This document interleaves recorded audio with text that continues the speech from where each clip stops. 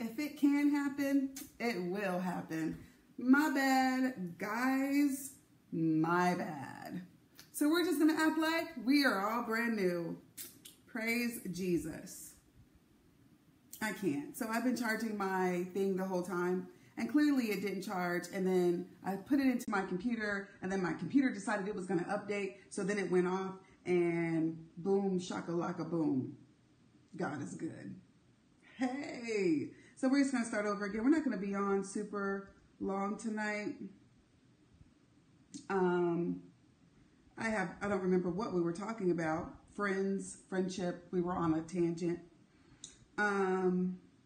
So we're going to, I want to hear a particular song, guys. We're going to, for those of you guys who are praying for friends. Oh, that's right. Thank you. I was getting ready to pray for friends. Jesus. All right. So in Atlanta, yes, about the people who don't have churches. Hey, Tamisha, if you're in the Atlanta area or, you know, you feel led to when you're around the Atlanta area, once a month, we're going to start having a fellowship, like a church service, probably Saturday nights or something. I think that's what we're kind of settling on. Just to, you know, my belief is while you're waiting on God to be planted, you could still be growing, because where God's going to plant you, he's planting for you to give. He's planting for you to serve more so than he is to get. And so even though you may not be in a community of believers where you're growing, hey, sister, I love you. You could still be in a community of believers where you're growing. Right? So in the interim, while you're waiting for the next place that God is going to call you to serve, we want to offer community. We want to offer prayer. We want to offer, you know, whatever the Lord wants to offer. We want to do that. So our first meeting is going to be, I think, in October. We have dates for October, November, and December. Just once a month. That's it, on Saturdays. You know, for people who find themselves just kind of in between space, so that you can, you know, connect and, you know, meet new people and still use your gifting and still get training in your gifting and all that good stuff. Amen. So that's pretty awesome. But for those who are I'm looking for a song. That's what I'm doing. Who want new friends. And you really want real friends. You don't want friends that are just gonna, you know, can we hang out and go to the movies and stuff, but you want some people to really walk beside you, like brothers and sisters, for those of us who are not close to our family, and you really crave not just getting from people, but you really crave giving, you know, and offering your wisdom and offering your counsel, offering resources when needed. I just want to pray for you.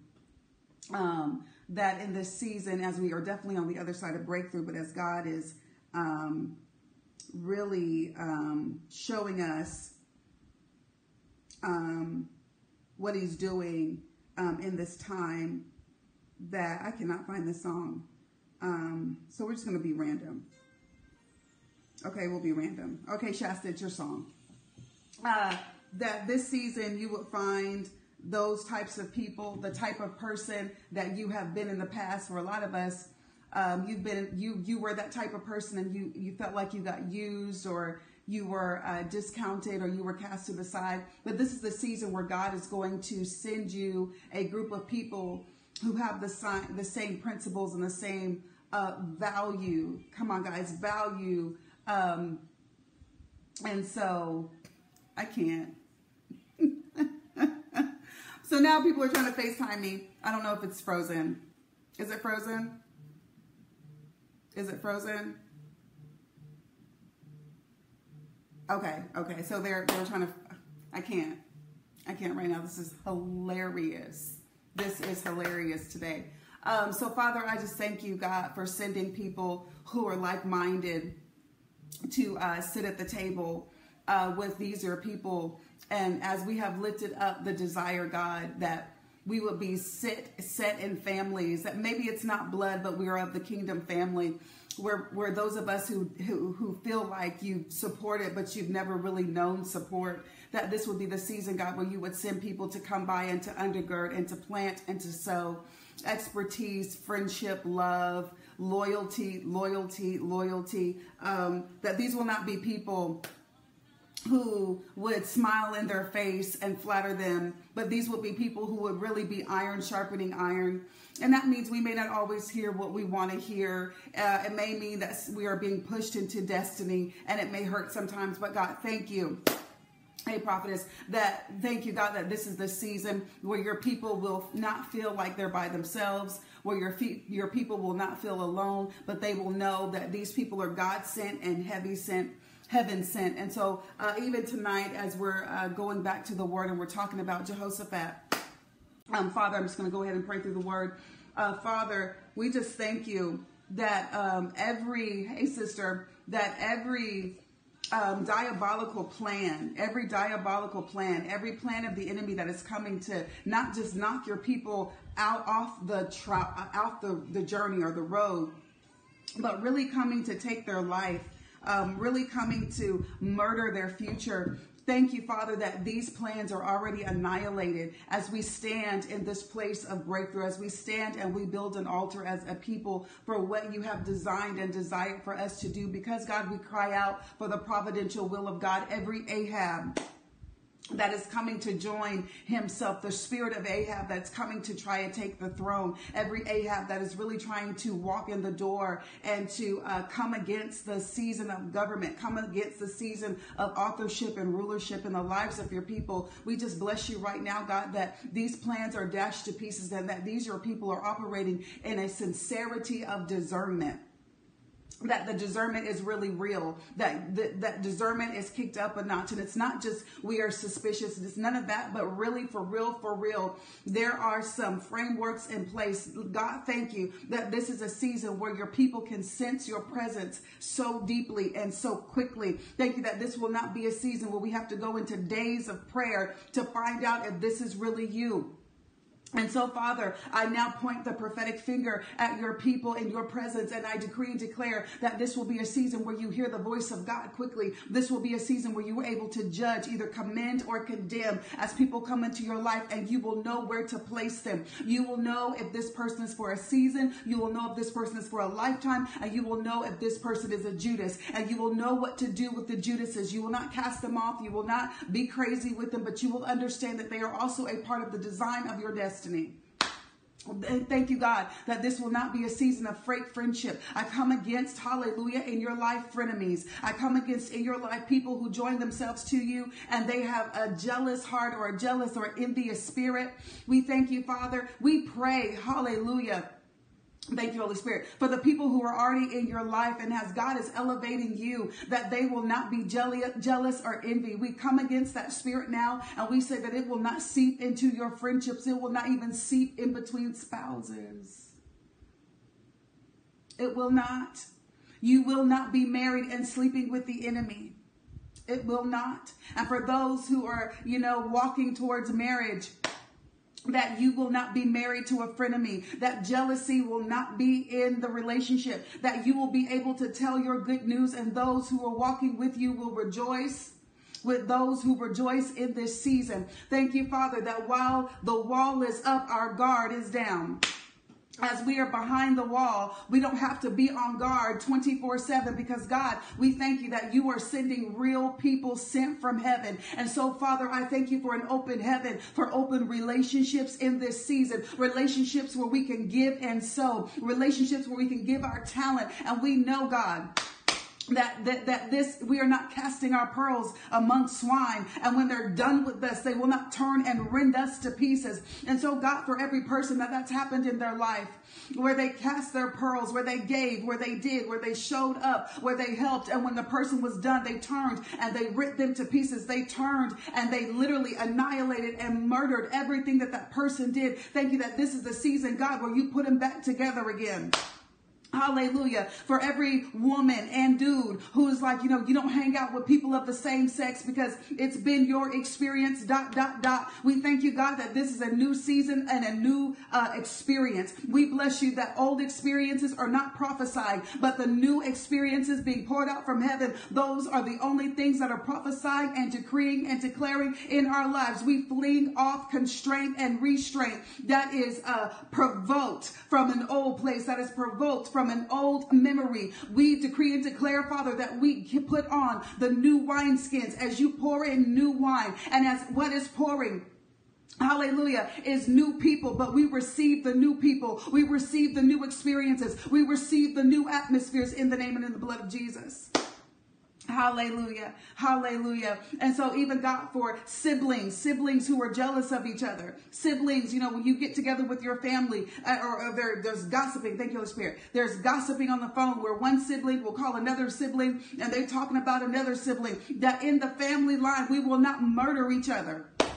We will not murder each other in the same lineage. We will not murder each other in the same legacy. We thank you, Father, that murdering spirit has been put out. That Ahab murdering spirit has been put out of the family line. But we will be siblings who will call and pray, call and sow, call and give. That there will not be any jealousy among siblings. Hallelujah. In the name of Jesus. And even the siblings from what we birthed, where you have children, and there's jealousy among the children, we put that out of our house now in the name of Jesus. Our children will not be jealous of each other.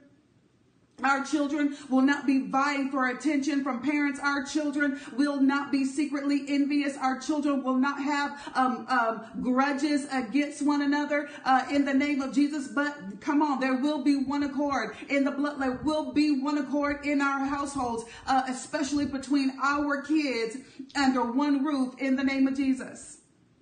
In the name of Jesus, that our kids will be there for one another, that we will be there for siblings and even estranged siblings.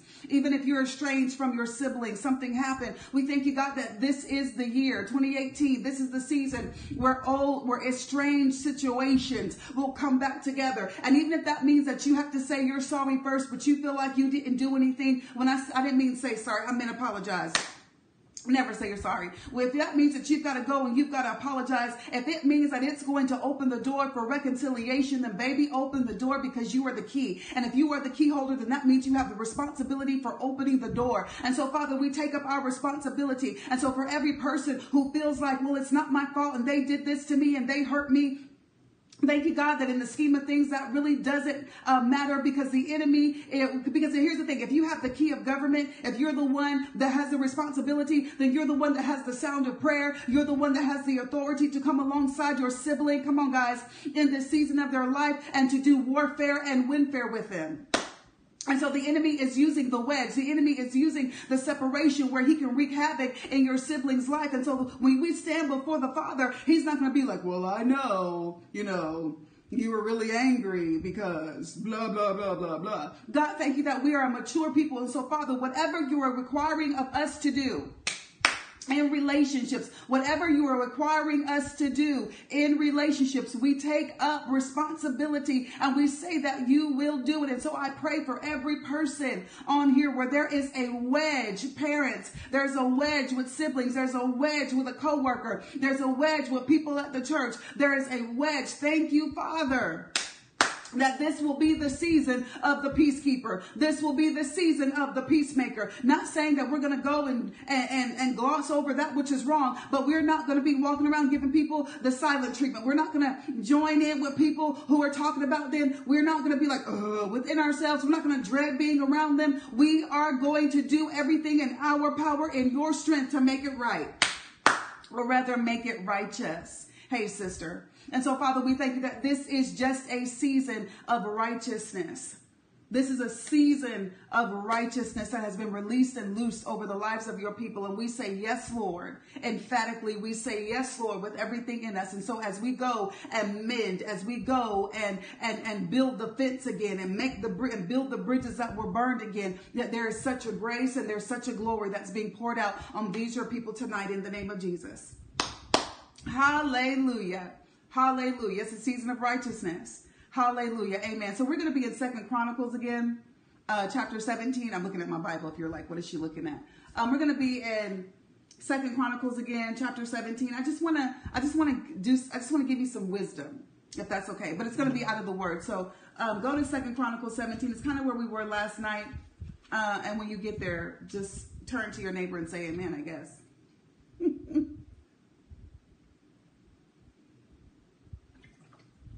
Y'all can tell I don't care anymore because this is a really big gallon jug. That took a minute to do that. It was like a 5-second hold. Anyway, okay, I'm back. Amen, I'm back. Right, I was like, you know what? I'm just gonna do this. It's gonna be real quick. And then I had it up there, and it was like, wait a minute. 1, 2. Amen. Amen. Whatever. You know, my no swag is my swag. My no swag is my swag. Yeah, yeah. I got it up there, and I was like, I can't get the water out. This is kind of embarrassing, Jesus. Okay, so when you get to chapter 17, let's say I'm there.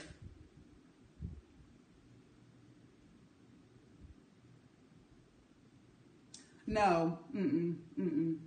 Mm-mm. Mm-mm. Amen. Amen. 17. I just want to give you guys some wisdom about a couple of things that we need to see in the scripture.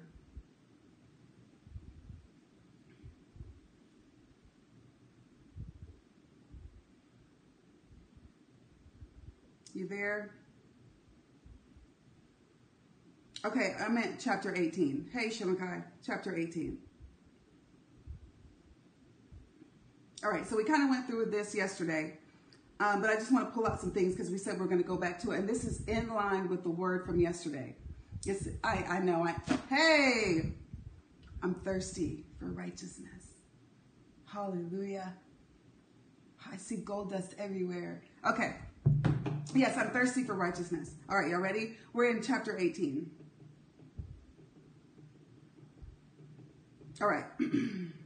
So this is where Jehoshaphat aligns himself with Ahab through marriage. And now he comes to Samaria to visit Ahab.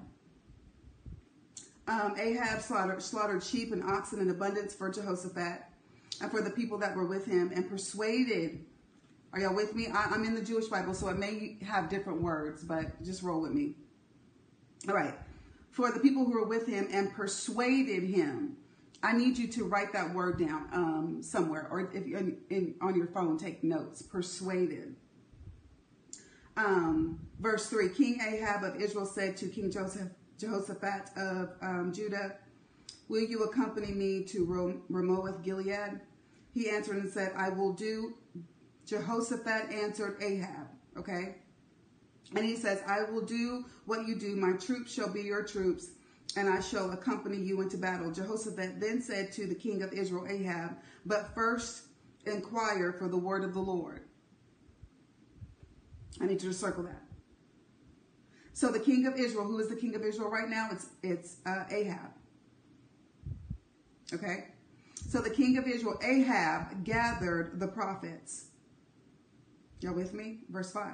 Ahab gathered the prophets, 400 men, and asked them, shall I march upon Ramoth Gilead for the battle, or shall I not? The prophets said, march, they said, and God will deliver it in the king's hands. Then Jehoshaphat asked, is there not a prophet of the Lord here through whom we may inquire? I want you to underline that.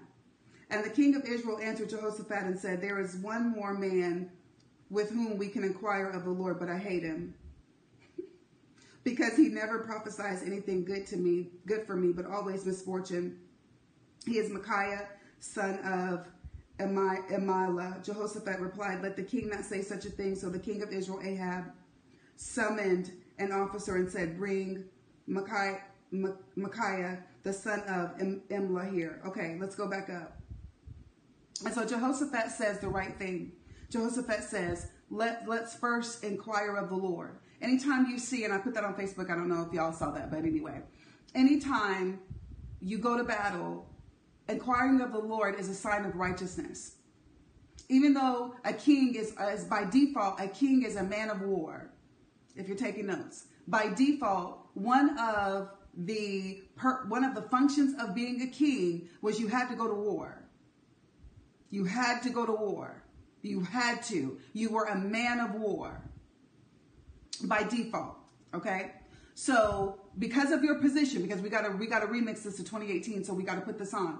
Because of your position, because God is giving you reign in the domain, right? I didn't mean to rhyme, but that was on time. Okay. Because God has given you reign in the domain of where you are. When I say reign, I'm talking about kingdom rule. I'm talking about kingdom function. I'm talking about Matthew 16 and 19, right? He's giving you the keys to, hey sister, he's giving you the keys to every door and any door, right? There's no more separation between heaven and earth, earth and heaven. Message translation. And so because of that, you also function as a man or woman of war. Warfare. Prayer. Let me break that on down. Prayer. Prayer starts wars and prayer ends wars. But if you do not have strategy, if you did not inquire of the Lord, come here, Samuel. If you do not inquire of the Lord, one, you may be starting a war that God never said to start, because prayer will start wars or it will end wars, right? All strategy, we need to get strategy all the time. It doesn't matter how easy it looks. It doesn't matter if we can tell what this is. It doesn't matter. Why? Because it may look like the spirit of Jezebel is walking through the front door. And so now you go to attack Jezebel, but you didn't know that Leviathan was coming in the back door. Leviathan is bigger than Jezebel. Python is bigger than Jezebel. And so while you were going to attack that spirit, you didn't know there was an ambush behind your back. And so God may have told you to call for angelic reinforcements for what was coming through the front door, so that he could give you strategy through fasting and through community. Let me say that again. Through community of what was coming through the back door. Just because a king went to war, he did not go to war by himself, if you're taking notes. He went to war with an army. He went to war with reinforcements, and he waged war in the council of wisdom. And the counsel of wisdom. And so no matter how easy it looks, no matter how it looks like you can overcome one blow from God, and he can cause an army of 3 to overtake an army of 3 million. So we always need the counsel of God. We always need the wisdom of God, because it's not our fight ever. It's not our fight ever. There's one fight that is between heaven and hell, period. And so he is the commander-in-chief at all times. We are never the commander-in-chief. We are never the commander-in-chief. We are never the commander-in-chief. At best, maybe a general. At best, maybe if you want to put that type of titles and functions on it. But at the end of the day, you need to know what you and your platoon, or you and your section is supposed to be doing in terms of the bigger war. We're in one little battle, but there's a war that's waging. And so we need to understand where we are in the dispensation of the times of heaven and what we need to do. So that's just a side note. Always inquire of the Lord, even if it looks easy. Don't let this be a season where we get beat up and beat down because we jumped into something and we didn't have wisdom. Because it looked easy. Because it looked like all I got to do is open a book and read off some prayers. The enemies, come on, guys. We know that. And so in past seasons, one of the ways that we got wore out, intercessors, is because we didn't inquire of the Lord. I'm just going to keep it real. I've done it. Just jump right in. Okay, you bound one person or one strong man, but you didn't understand it was a company of strong men, and there was a stronger man than the one you bound. And so you getting beat up, you getting beat down, or somebody calls you. Hear me when I say this, intercessor. This is not this. Let me rock back and forth like your grandma. I need y'all to see this. Jehoshaphat and Ahab. Come on, guys. We're about to get into this. Jehoshaphat and Ahab. This was a setup from the beginning. Go to war with me. This was a setup from the beginning. Go to war with me. Come on, I need you to partner with me. Come on, I need you to da-da-da-da-da-da. You need to hear from God. Intercessors, stop jumping into battles that your name ain't on. You can't perform deliverance on everybody. You need to know that you're called to it. My Karen and I were talking this morning, and we were just kind of reminiscing over when I went through my season of shenanigans and crazy. She was attacked to the point where she could no longer walk.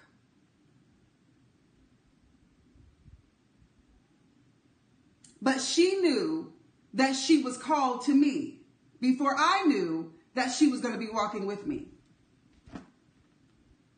One morning she woke up and she could not walk. And so she went to bed, she could walk. Next, and this went on for months, guys. She was in a wheelchair. She ended up in a wheelchair for some months. Now she uses a walker from somebody else's warfare. You got to make sure because if anybody else had been trying to walk with me through that, they may have died.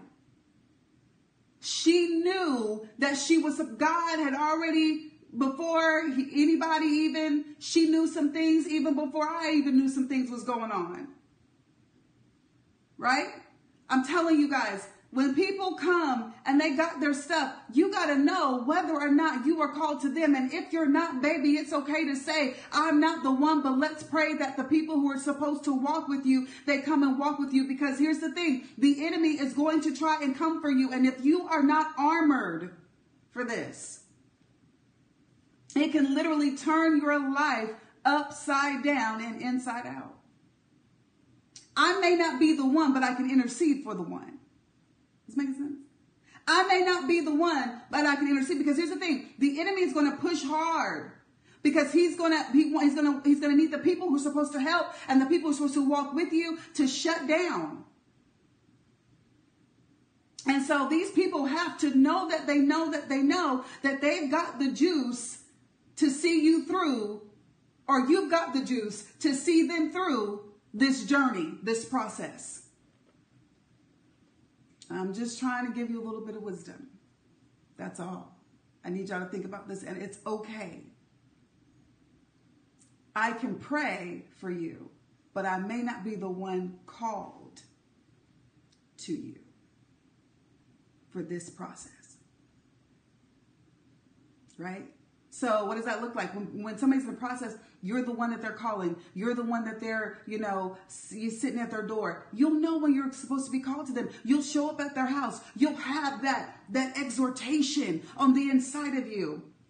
But when you start feeling drained and zapped, and your life there's a hole in your pockets, and it's just like, even though she couldn't walk, we would get on that phone and we would pray and we would fast.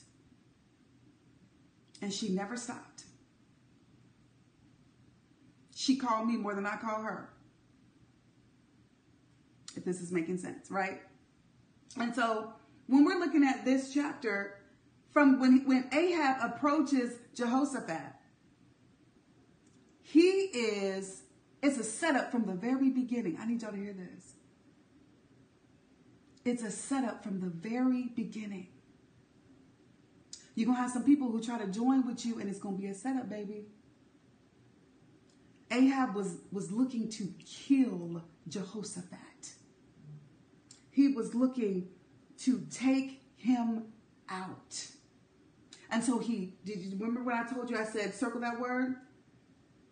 After some years passed, 18, he came to visit Ahab in Samaria. Ahab slaughtered sheep and oxen in abundance for him and for the people with him, and persuaded him. We got to have some framework in our life. When you start getting around people and they start trying to persuade you, and they start trying to flatter, and they doing all of these things to get your attention, your antennas may need to go up. Because it may be a setup. It may be a setup. It may be a setup. You got something in your hand. I need y'all to understand this. Even if you don't understand what's in your hand, and that's what was wrong with Jehoshaphat. He didn't understand. Come on, go back to chapter 17. He had grace. He had riches. He had honor. He had the presence of God. He had the elevation of mind. He had all of these things, but he didn't understand what he had. He had all of these things in his hand, but he did not have understanding. Because if he did, he would have never joined himself to Ahab, because there was never no need for him to join himself to Ahab. And so number 2, if you're taking notes, why are you doing what it is that you're doing? These alliances that you are aligning yourself with, why are you aligning yourself with them? Why is this an alliance? Why do you need to be sitting at this table? Did God tell you to sit at that seat, or are you trying to sit at that seat because you got something to prove, because you don't understand what's in your hand? The kingdom is divided. Ahab has one side and Jehoshaphat has the other. The kingdom needs to be united. United. So even though it looks like they're on the same team, they're not on the same team, because it's 2 kings. 2 kingdoms that are really one kingdom. And so even if it looks like it's somebody who's sharing in the same territory, somebody who's sharing in the same anointing, somebody who's sharing in the same kingdom. I hope y'all are seeing this. Your antennas got to go up. Why? Because they really could be, they could be sharing in the same kingdom, but they could be sent from another kingdom.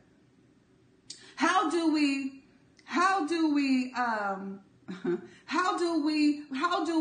annihilate a kingdom? We divide it. A kingdom that's divided within itself cannot stand. Against itself cannot stand. And so the enemy is not going to come and break down the kingdom from the outside. The enemy is going to come on the inside and break down the kingdom from the inside. And so God is saying to you, come on, guys, we're talking about the providential will of God. We're talking about God putting things in your hand. We're talking about God trusting you with government. We're talking about God moving you. All right? And so we have to understand that the enemy is not going to be on the outside of the door. Knocking, saying, let me in, I'm a huff and puff and blow the whole structure down. No, he's going to be sitting right there at the table with you. Looking at you eyeball to eyeball, signing off on the same thing, saying, yes, it's a great idea. I think we should, absolutely. Right? Because that's the only way to annihilate is from the inside out. He's crafty. Come on. Right? And so we're in 18. So he says, Jehoshaphat, verse 4 says, to Ahab, okay, but first, let's inquire of the Lord. We need the word from the Lord. So Ahab gathered the prophets, 400, and said, shall I march upon Ramoth Gilead, or shall I not? March, they said. These are 400 prophets. March, they said. This is real good. And God will deliver it into the king's hands. Then Jehoshaphat asked, is there not another prophet of the Lord? Sometimes when we read the Bible, we read a little too quickly, right? We always talk about that. We read sometimes a little too quickly. He says, let's inquire of the Lord. Ahab calls 400 prophets. And the Bible does not say prophets of the Lord.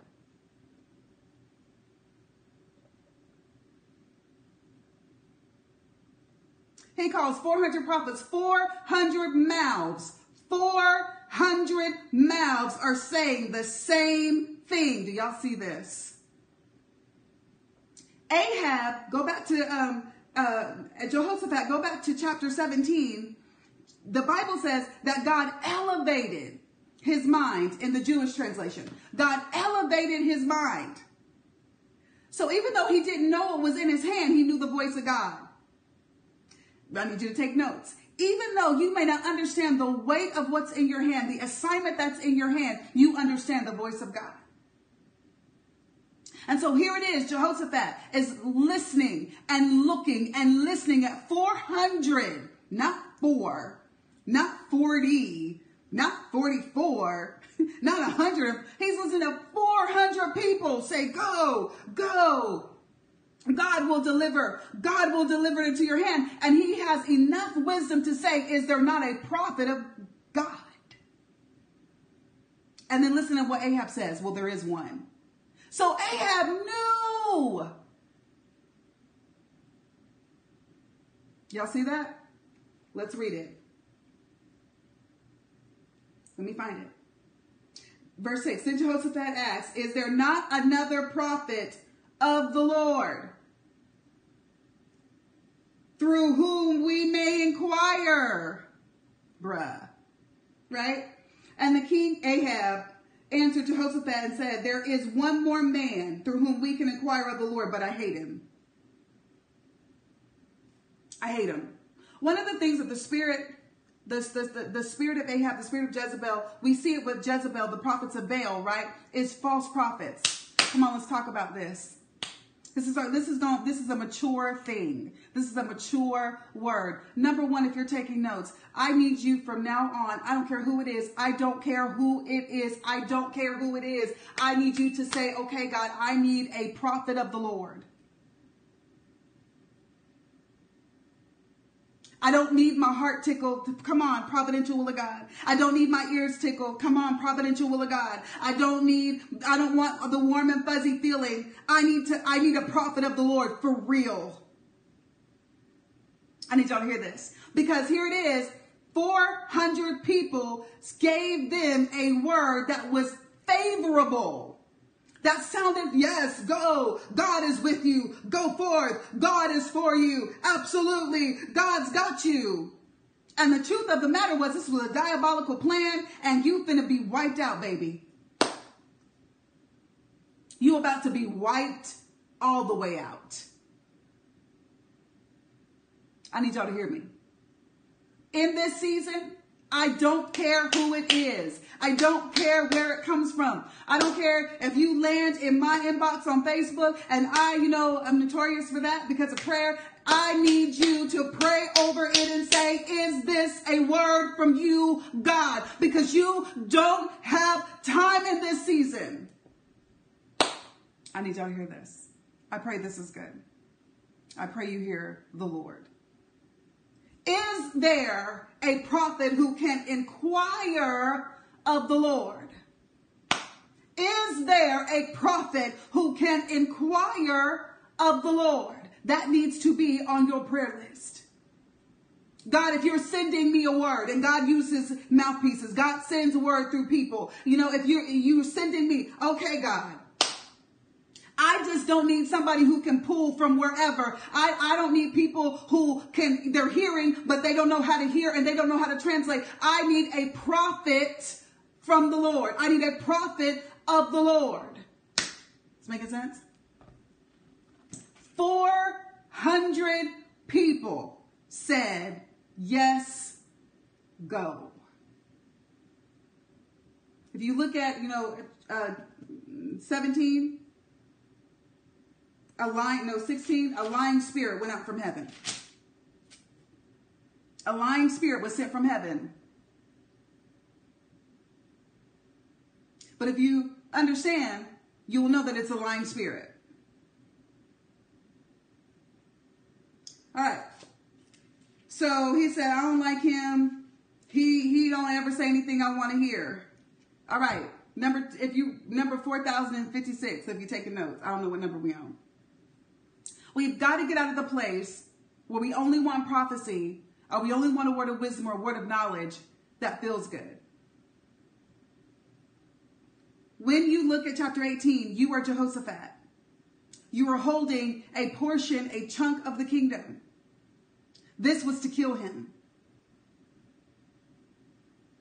This was to kill him. This whole plan was to kill him. These lying prophets was to take him out. All of this was to take him out.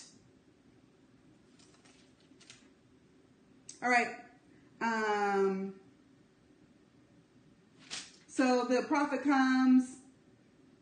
He gives him the word of the Lord. It's bad. He tells him the truth.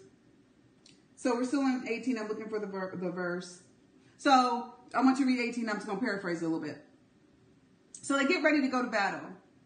And Ahab says to Jehoshaphat, put on my robes. Because he knew that they were going to set out to kill the king. He's like, put on mine and I'm going to put on the garb of a soldier. And so the Bible says that the soldiers saw they saw Jehoshaphat in the king's robes and they were like, there's the king. And they rolled up on him to kill him. And the Bible says that Jehoshaphat cried out to God. I need you to write that down. I need you to circle it. I need you to draw a heart around it. Jehoshaphat was wrong for what he did. Jehoshaphat was wrong for joining with Ahab. Jehoshaphat was wrong. He was wrong. He was wrong. He was wrong. He was wrong. But in the moment of trouble, because he knew the Lord, he cried out to the Lord. When we talk about Saul never cried out to God. David, are y'all seeing this? David was wrong. David cried out to God. Saul was wrong. He didn't cry out to God. In Psalms 91, the Bible says, because you have known me in your day of trouble. Right? And so even when we're wrong, I need y'all to see this grace. They rolled up on him, getting ready to take his life. He cried out to God and God diverted them. And then by accident, by happenstance, a soldier happens to kill a random soldier who just happened to be Ahab. And so the diabolical plan that was set out against Jehoshaphat, God stepped in and turned that thing around and wiped out Ahab, right? Because Jehoshaphat, in the end of it all, he cried out to God in that moment. He was like, oh man, he cried out to the Father, and the Father saved him, because that is the nature of God. That is the nature of God. But I'm saying to you, when we look at this, because, you know, we get to look at this from the lens of historical account, right? He didn't have to go through all of this. He didn't have to go through all of this. This is a season, guys, where we've got to put on wisdom from day one. What do you have in your hands? What has God blessed you with? We've got to begin to examine. You've got to begin to understand what is in your hands, right? Not Annice come by and tell you, oh, God has graced you with, oh, God has blessed you with, oh, God. No, I need you. I'm begging you. I am pleading with you to go before God the rest of this month of August in prayer, in fasting, and ask God to give you divine dreams. Ask God to give you open visions. Ask God to show you in the scripture. Ask God to open up your understanding. God, what's in my hands? Responsibility, power. God, what's in my hands? The work that you called me to do. God, what is it that I'm carrying? Don't let me be carrying all of these things that I don't have understanding of.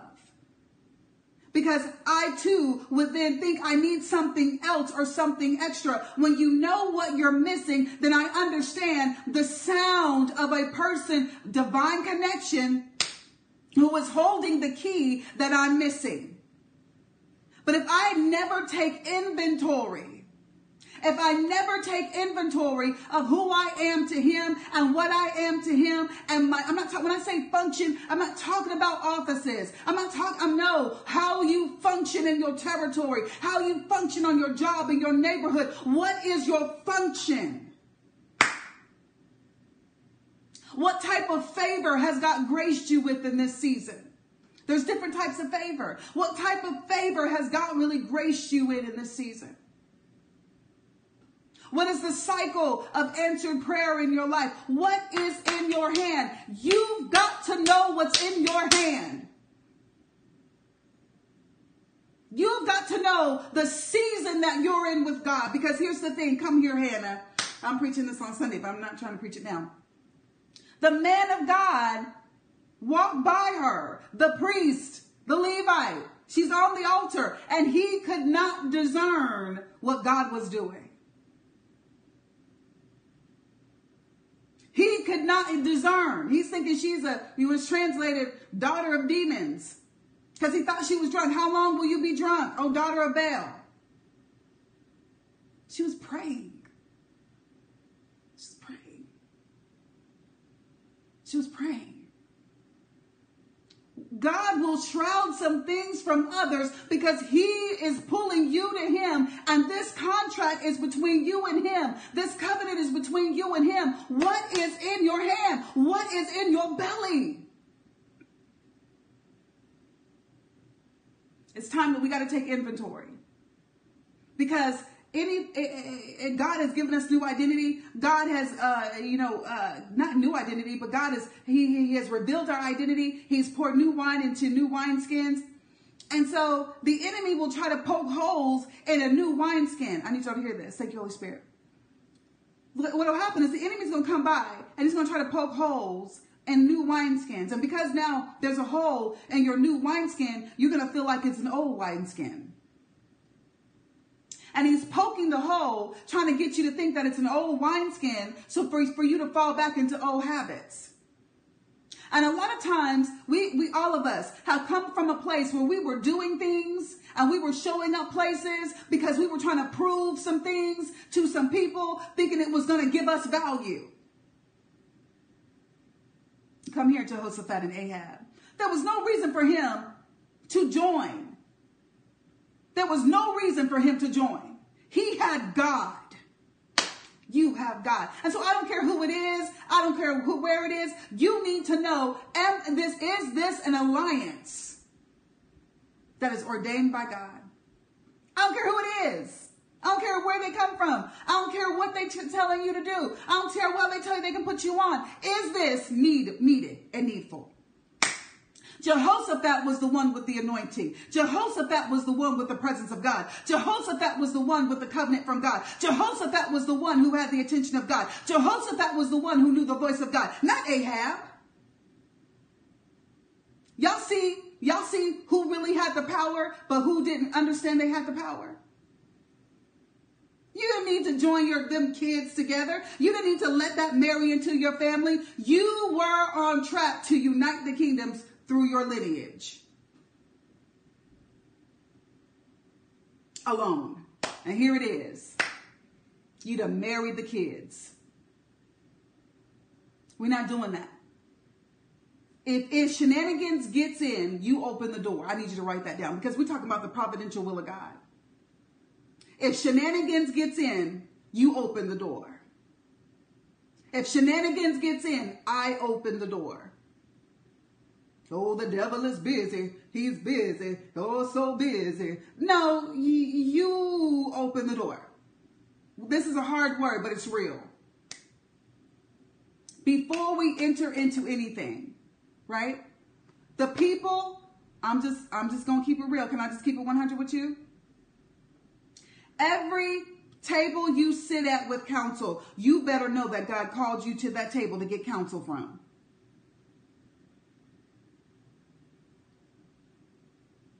Every place that you sit at right now for counsel, you better know that God says yes to this place of counsel. You better know. You better know. And you better know what type of counsel you're supposed to get from that place. You better know. You better know. This is not the season of confusion. God is not the author of confusion. If we are confused, it's because we opened the door and said, come on in, confusion. Come sit at the table with me in clarity. Come on in, confusion, and come sound your voice. Come on, guys. So that now there's a competing voice with the voice of God. Not this season. Hallelujah. So, I just wanted to kind of submit that to you guys. I'm going to pray for you. So, Father, in the name of Jesus, we just thank you for this word. God, I bless you for all of these Jehoshaphat's. I thank you, God, for this season of government and rulership and authorship. I thank you, God, that we are in a place of examining, one, what is in our hands? The calling, the purpose, the power, the assignment. What's in our hands? What's in our hands? And what's in our hands, the places that we've submitted, who we are revealing our hand to. Ooh, that's good. Thank you, Holy Spirit. Who we are revealing our hand to.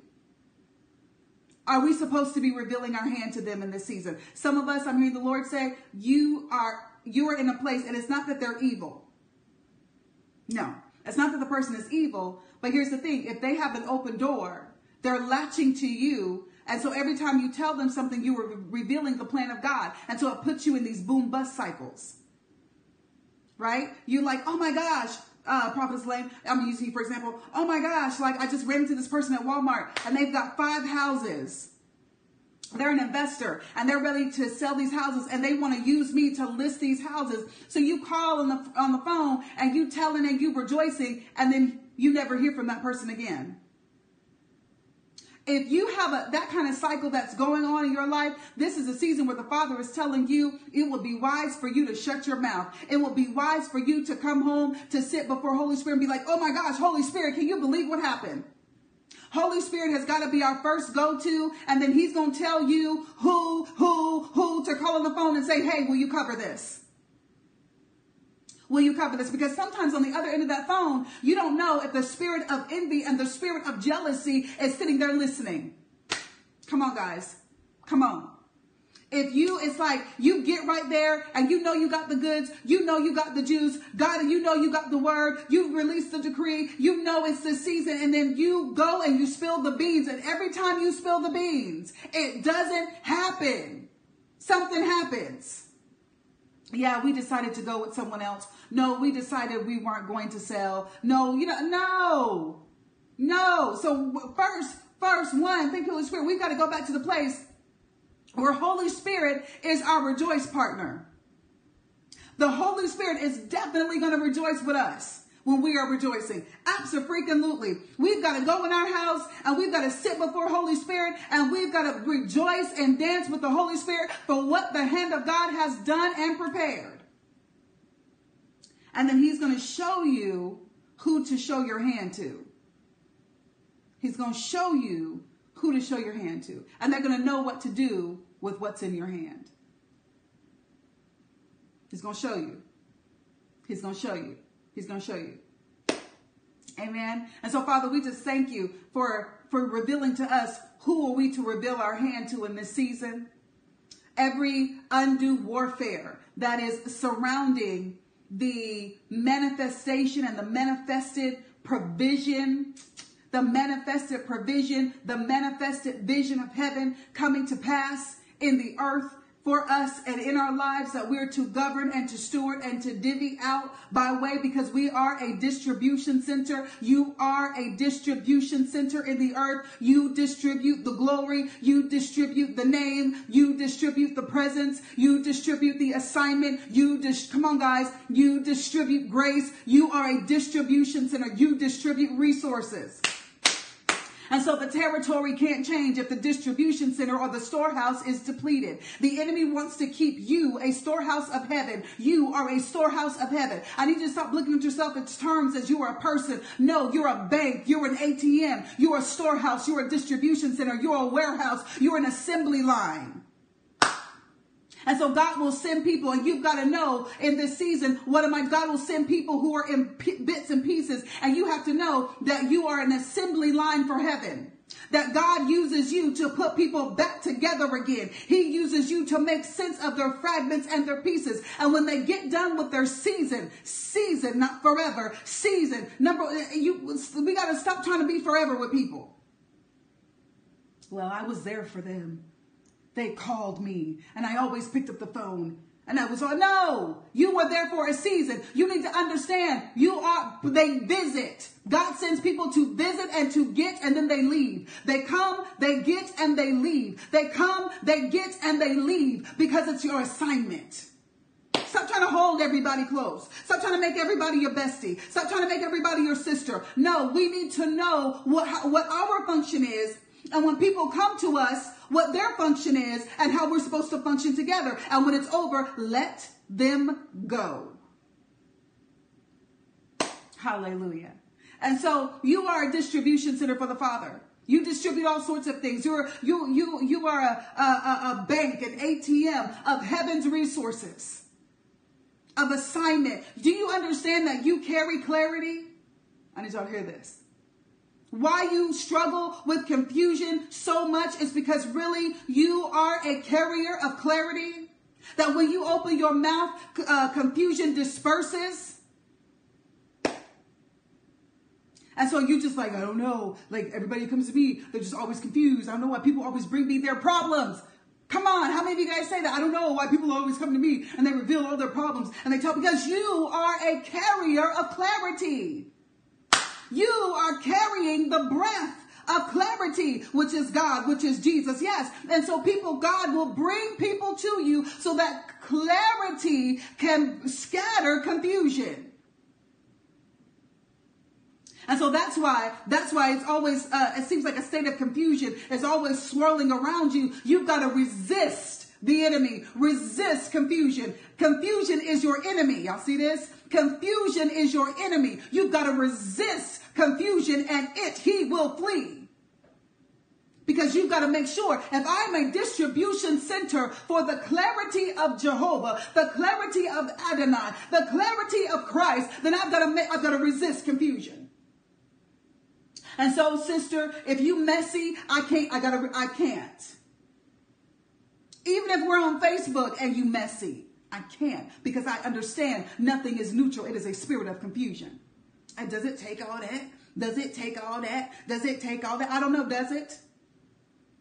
I don't know about you, but I'm tired of getting in those seasons and having to claw my way out of this confusion and swirling. If you gossip, baby, honey child, I love you, but I can't.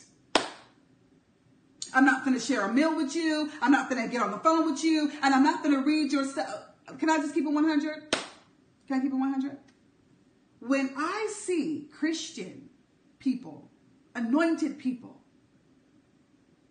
on social media, and they're always negative. They're always talking about people, but it's under the guise of Christendom. But they're always like ribbing on people and nitpicking. Unfollow. Snooze for 30 days. Unfriend. I understand social media is a gate now. And you're letting it all in your gates. Come on, sister. Are y'all hearing me? There's some really anointed people, and everything they say, it's like they coming for you, always coming for people. Kermit the Frog is always sipping some tea, and you got something to say about what people are doing. Snooze. To me, that is just as bad as them people who be with the memes and it's cuss words and crazy shenanigans. It's the same thing. Hey, sister, only yours may be more dangerous. Yours is more dangerous because you know better. So you're entering into something because you know better. You're doing something and you know better, and you're refusing to snooze for 30 days. Snooze, let me unfriend you and unfollow you. I'm telling you, you are a distribution center for clarity. So you gotta make sure no confusion. No confusion. No confusion. Even if you watching TV, come on, it's a different spirit. Come on. They're doing, and they should know better because they have the Spirit of God. So they're more dangerous. They're more dangerous. And so I'm just telling you guys in this season, right? If I get on here and y'all see I start being messy, I make my jokes. Let me just be honest. I make my jokes. I do. But if you're around me for like a couple minutes, I will make a joke because I'm always asking God. And I know people think it's funny when I'm like, oh God, sanctify my sense of humor. Oh God, I'm not joking. I immediately get convicted. Immediately get convicted, guys. Immediately get convicted.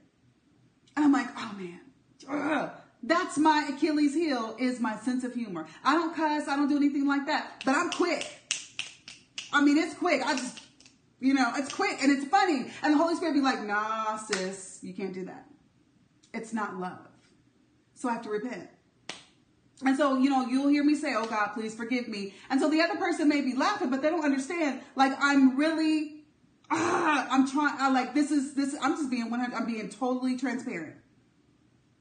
The joking and you know what I mean? So I'll get on here and I've said some things, about my shoulder and why I need to bind them and stuff like that. And when we cut off, I was like, okay, God, I'm sorry.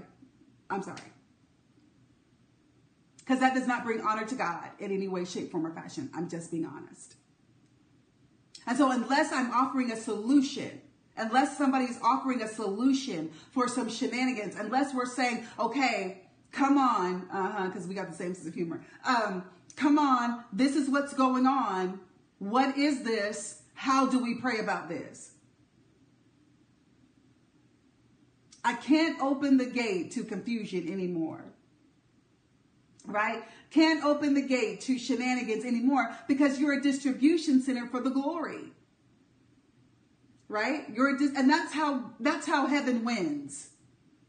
That's how the righteous take it by force. That's how heaven wins, is when we watch our step in every way. And so I'm saying to you guys, Jehoshaphat, you need to understand that the spirit of Ahab is chilling with you in the same room, in the same territory, and you got to have your eyes wide open, and you've got to rely on the power, the presence, the spirit, and the name of God. And you got to know what's in your hand, and you got to know what you possess. And I know a lot of us, you like, who am I? I'm, I'm chilling over here. Just let me talk about me. I just be like, like people will, I know this is going to be funny, but I'm not trying to be funny. I promise you I'm not trying to be funny. People will land in my inbox on Facebook. I'm not lying. People will land in my inbox on Facebook, and they'll friend me, and we have friends in common. And so I friend them, and immediately they run to message me, and they like give me a video of their live. And I don't know what to do with it. And so I'm like, Shasta knows probably laughing. I'm like, okay, I'm not going to watch 2 hours of your live. I never said I would. So I'm not going to feel bad about not watching this because I don't know you. This is crazy. And so, and then they'll come back like 5 minutes later, and they'll be exactly. And I'm like, look, I don't know who we just do Periscope. Our family is really, really small. So not a superstar, not a celebrity. I work a couple of jobs. Just chilling. Hey man of God, I was thinking about you, praying for you. But a lot of times, and this is for everybody, when you don't know what's in your hand, and you don't know, I don't know, but I'm not going to watch 2 hours of a video. Or they're thinking, sister, that you have some sort of platform to put them on. And I'm like, I don't have a platform. I can't put you on. I'm not trying to put on anybody. I'm not trying to build no platform. Let me rock back and forth like your grandmother. And I'm not going to watch this video because it's long. I don't even watch my own videos because they're too long.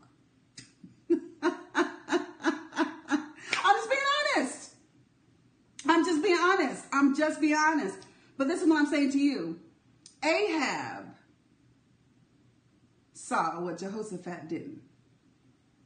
No, and I just use that, but people are going to do that to you on your job. People are going to do that to you in your church. People are going to I'm telling you, people are going to come up to you and be like, because you don't realize what's in your hand. You don't realize that the presence and the power of God is rolling with you so hard. Because you don't want a platform, because you're not trying to be great, because you're not trying to set up in the street and sign autographs. The Spirit of God is rolling with you real hard. And so people see that, even though you just be chilling with the Holy Spirit and you so used to it. You used to it. You feel me? You used to it. And so we have to understand what's in our, and we're still praying, even though it sounds like we're telling jokes. We're still praying. And so you are a distribution center for all things glory. You are. Yep. You are. You are a distribution center for all things glory, and you know your identity, and that you are going to stick to the assignment in this season. The same way I'm sticking to the topic. You're going to stick to your assignment in this season. You're not going to give territory to the enemy. Yep. And this is what I'm saying to you guys. You never have to want for more. Come on, Jehoshaphat. Jehoshaphat had everything he needed because he had God. God was with him, and that's why he had the increase. God was with him. That's why he had the favor. God was with him. God was with him. God is with you. God is with you. God is with you. God is with you. So it may look like somebody else is doing better, getting the promotion. Their blog has 50 million people. Your blog has 2. Come on, sister. Where's my hand? Hallelujah. But at the end of the day, if God is on my side, then I'm going to write my blog. I'm going to write my love letters to God. That's what my blog is. I'm releasing some of this pressure. I'm releasing some of this work. So it's not about numbers. And so when you get to that place, and that's like how you roll, God is with you, right? Come on, Shasta. God is with you. And so, Jesus, right, too. And one of them is me, and then the other one is me, too, because I just have a million different emails. I do that. So anyway, And then I email myself the blog where it says share. I share it with myself. Get them numbers up. Now I have 4 views. 4, baby, 4. And so this is Father, yes, God is with you. Yep. God is with you. God is with you. God is with you. God is with you. God is with you. God is with you. So I don't care how you think about yourself. I don't care what you think about your skill, your talent, your ability. God is with you. When God is with you, it superempowers you. It superimposes you. Why? Because God is standing up and God is the one that is doing the work. And you get the benefit while he gets the blessing. And so, Father, I thank you that we will not be overtaken or overshadowed by dumb stuff and Ahab. The spirit of Ahab. That you're enough. You're enough.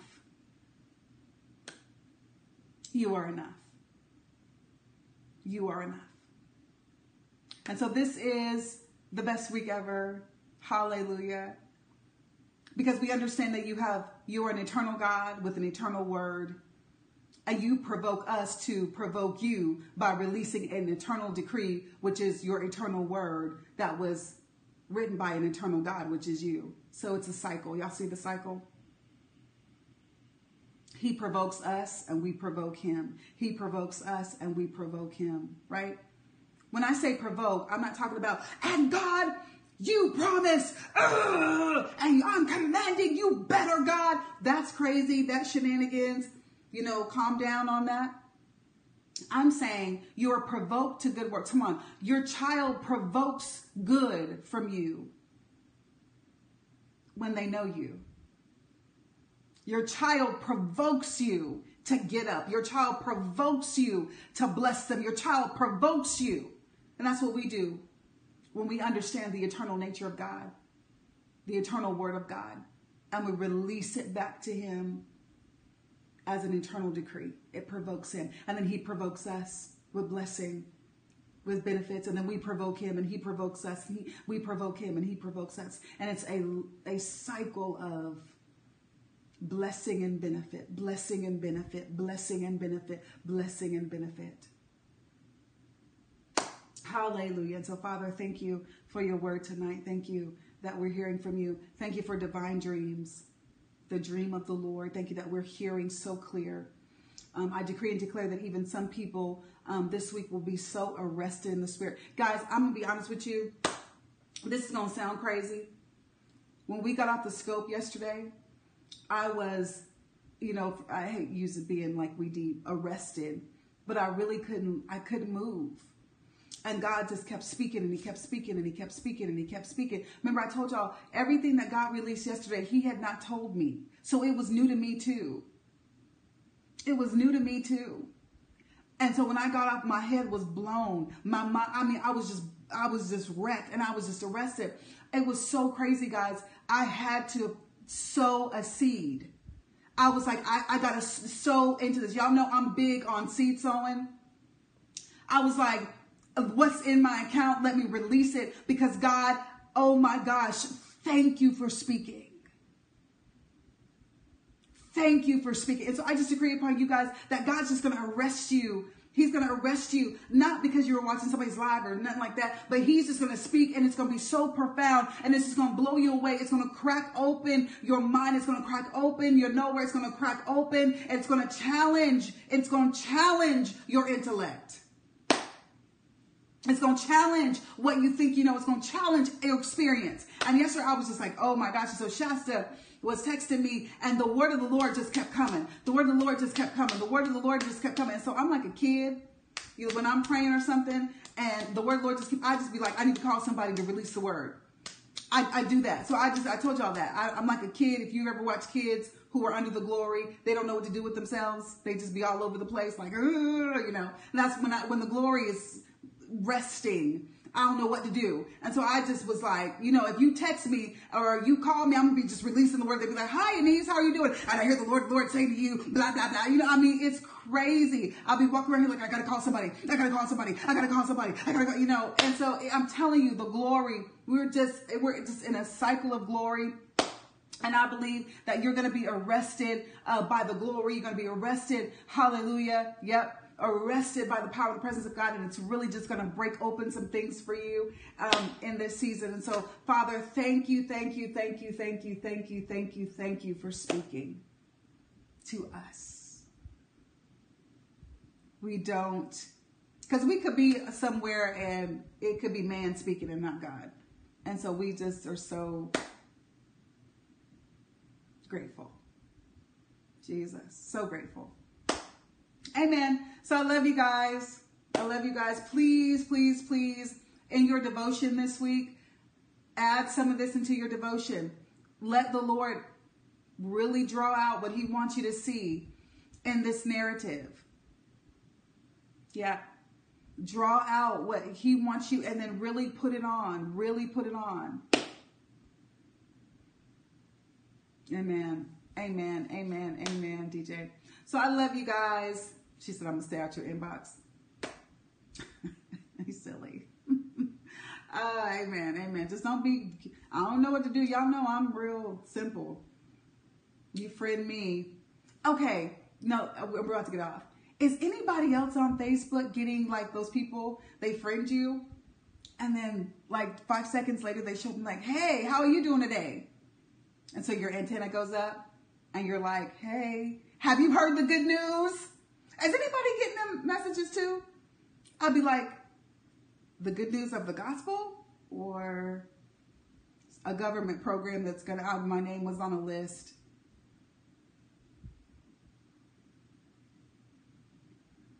Yeah. And so I try to be really nice. And for those of you guys who are doing the 30-day dating challenge in her singles diary, we talked about this. I always say this, I always say no ma'am and no thank you. But I was looking at the list. I was looking at the list and I saw your name on it. I said, you know, I don't block them, DJ, because I feel like I ignore. But like, after I say no thank you, I know y'all are like, Annice, I'm like, it's a scam, but you got to really be in a sunken place. Because nobody's falling for it. Nobody's falling for it. Really? You saw my name? I don't know. It's like, I don't know. I've never went through the rabbit trail to see where they go. Yeah, the good news, I'm like, are we a Jehovah's Witness? Is it, you know, I'm like, girl, I seen. And so I'll go to their profile too. And it's just, it's like, it'd be like, you know, amen, amen. How you been doing? I've really been praying for you. Really been praying for you. Here's the thing. The only way you should pay for a grant is if you pay somebody to write the grant.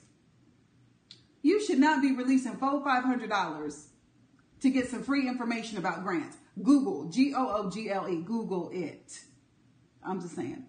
But still, I'm like, sister, honey, do you really have a real business on the inside of you? Can we talk about what's a real business?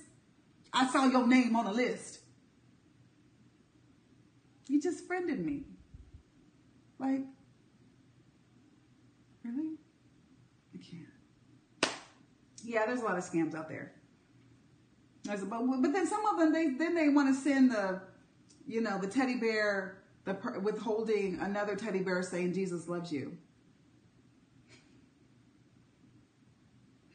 I don't respond to those either.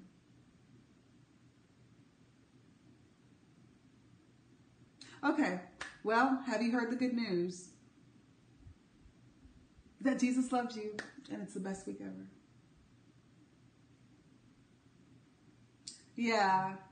Yeah, there's a lot of scams out there. My thing is, everybody's profile is being duplicated. I always try to go to the person's, if we don't have any friends in common, I'm probably not going to friend you. But you go to their profile and they got 4 friends. You done took somebody's profile. Stop it. This person, stop it, right? But them good news people, they're pretty persistent. Have you heard the good news? The government's giving out money. No.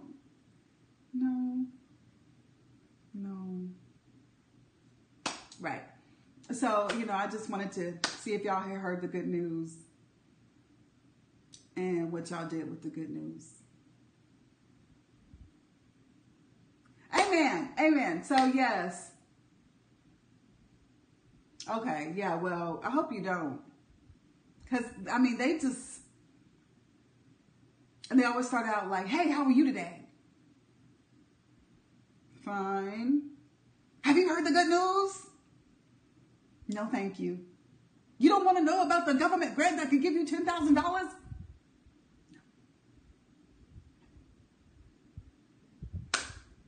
Amen. So we're going to be on tomorrow. I think tomorrow we may just do some prayer. We'll see. And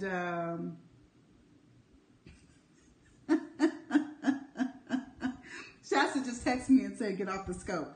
All right, so I got to go. See how they be keeping me in line? Because,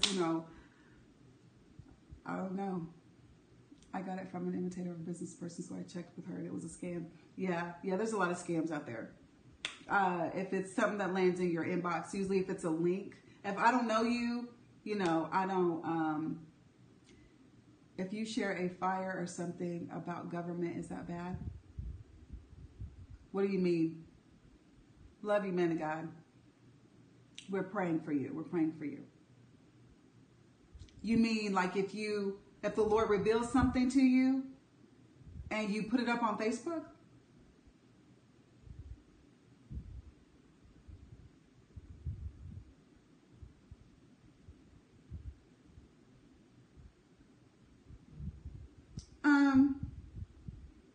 No. If the Lord tells you to, then, you know what I mean? If you don't have any checks in your spirit about not to, I'm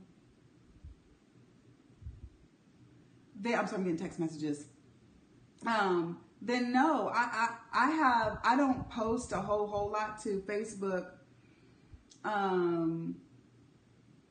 I have a bunch of things, but I usually just kind of pray about it, and whatever the Lord really pushes me to release, I release it. But if there was no checks or anything from Holy Spirit, people may always have something to say about what you do, right? And what you say. I've had people, I have a very diverse friend group, if you will. And some people will stop, following you because you say Jesus too much. If the Holy Spirit didn't say, hey, don't just pray on that or send that to certain people or whatever. No, if Holy Spirit is the one to edit us. I hope that makes sense. But I always pray about anything I release. I know, does it take all that? I feel like I'm going to be judged. Yeah. How many siblings do you have? Because I pray for you and I feel like, good night, sister, praying for your family kind of general. How many siblings do you have? He lost his mom, maybe 2 months ago? He just lost his mom. So please keep Clarence and his siblings in prayer during this time. Yeah, some people are just going to have a problem with that. People are always going to have a problem with something. You got to be a Jesus pleaser, not a people pleaser. Yeah, please, his name is Clarence. Just whenever you, come on, Shemakai. Come on, Shemakai. God has honored his word. Come on. Yeah, just, grief is real. And he really, really, really, really, really loves his mother. So, yeah. So let's keep him and his siblings really lifted before God. Because that's a lot. Right? For those of us who have lost a parent, you've lost a part of yourself. And it's real. It's real. So, Yeah, it was awful. It's a lot. So we're praying for you. I just want to let you know that. I just want to let you know that the Father brings your name a lot. I just want to let you know that we're praying for you. We're praying for you. And we're with you. You know, we're with you during this time. Come on, Shimmakai. That just makes my heart happy. Yep. Blessings to you, Victoria. Yeah, it's nothing like it. You know, your parents are a piece of you. And, you know, certain times of the year, certainly we're getting ready to go into the holiday portion. No matter how long it's been, it can be tough. You know, so everybody who's lost a parent or parents, you know, we're really stepping up our prayers during this time as we're getting ready to hit that holiday season. Yeah. Yeah, you really honored your mom. You really are a good son. You guys, he really is the epitome of a good son. He honored his mother. Loved his mother, was there for his mother. And so, you know, let that console you. You being there, and yes, it was, you know, hard to watch and hard to go through, but you didn't miss any time. And let that console you. You don't have any regrets. You were there, right? You were there. Death is, what did you pray? Death is a part of life. Death is a part of the life cycle, right? But that doesn't mean it ever gets easy to deal with, certainly in certain relationships. Amen. And I noticed a lot of people have lost parents this year. Yeah. Yeah. Yeah, a lot of people have lost parents. And so we're just praying. But Clarence, you know, you're a part of this community, our family. So I just want to let you know we are praying for you. We are praying with you. Amen. Amen. All right, guys. I love you. And we will be on tomorrow. And I will probably be wearing the exact same thing. High five. All right. Y'all have a good night. Love you. Good night.